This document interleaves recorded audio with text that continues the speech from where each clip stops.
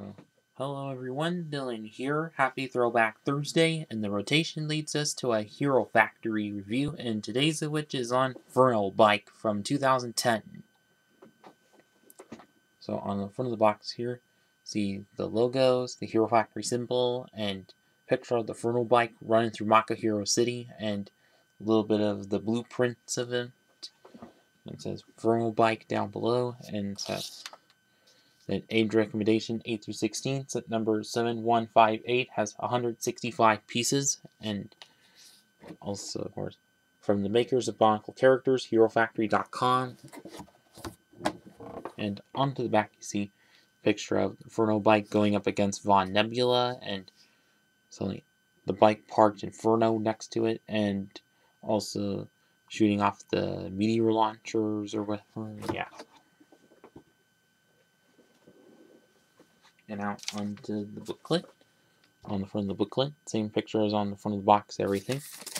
On the back, how to win on the online survey. Then out of Lego Club, ad for a promotional poster of Hero Factory. Then Furno and Stormer going up against Von Nebula. Then HeroFactory.com and the map of it, and the pieces that come with the set, of course, and the last steps. And first of all, for the driver being William Furno, himself. Well, this exclusive version, but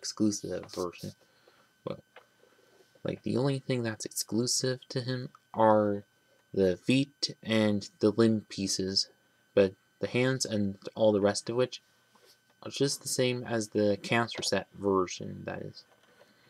But although one good thing is, for them in red you can make other heroes with, of course, and also the feet pieces, Apatoran feet in red, which nice for mocking and all.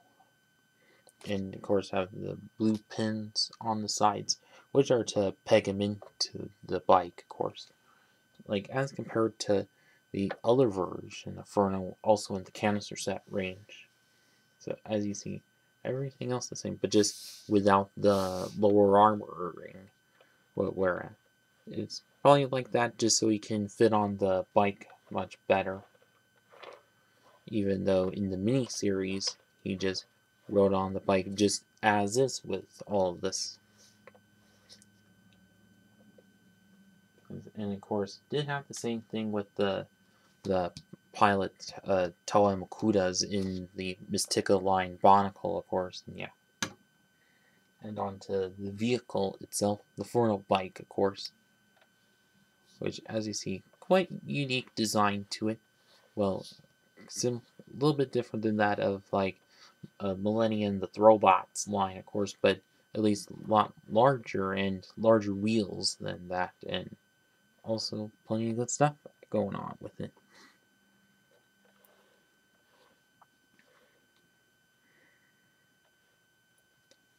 Like, as for the main framing of it, oops.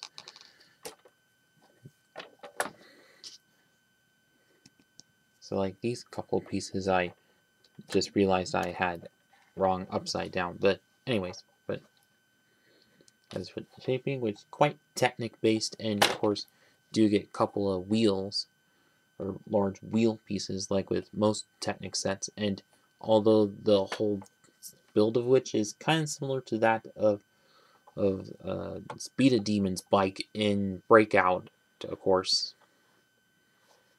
And as for the front part of which does have the Borak face shield piece, but in clear and orange, whereas all the rest were always in other colors, but never orange. So if you are to make an all orange Borak, perfect opportunity for that.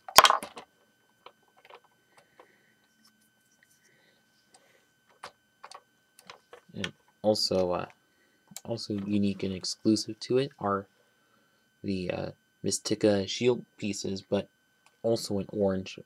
Like exclusive to it? Yes, actually are exclusive. Also good for mocking, and of course do get the thorax launchers or meteor launchers to it, which you can squeeze and fire down like so. And in the middle section, being Fantoka Makuta, Aunt Roz's blades there, and also one of Fantoka Pohatu's forearm piece, but in orange. If you were to make Fantoka Pohatu extra orange, that's nice for that.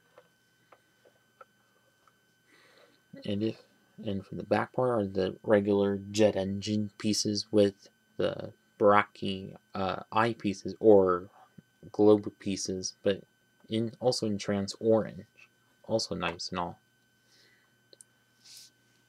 And now, how you put Furno on the bike? Kind of simple, really.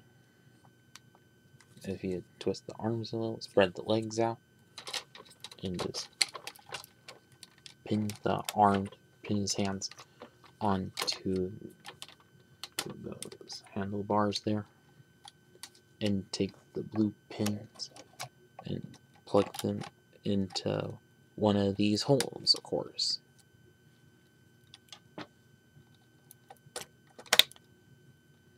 And also, what this rod's sticking out for is just to act as a kickstand. And although without it, it can't stand up well, like true bikes and motorcycles can do. And now with it can drive around through Makahiro City. But also, interesting thing with this set is that also the whole build of which just the same was also the same with Stormers, but in Breakout episode, of course, but with some blue bits to it, and also Dragon Bolt kind of crushed down on it in Brain Attack episode also. So at least it had a prominent role in the miniseries, of course. And so now on to the final verdict on this set. Overall, this I think a quite cool set from the time. Like, kind of big enough for the price and amount of pieces. Maybe kind of questionable for the price point and whatnot, of course. But at least get some exclusive recolor of pieces, good for your mocking, and also unique build to it. Even though you can also modify it to be Stormers, of course. And now if you still have this set from back in the day, well, I hope you had some good memories of it. And for those of you who haven't and still have access to it, I'd say truly go ahead and get it. eBay, Bricklink, whatever. And that's about it with this video, and thanks for watching.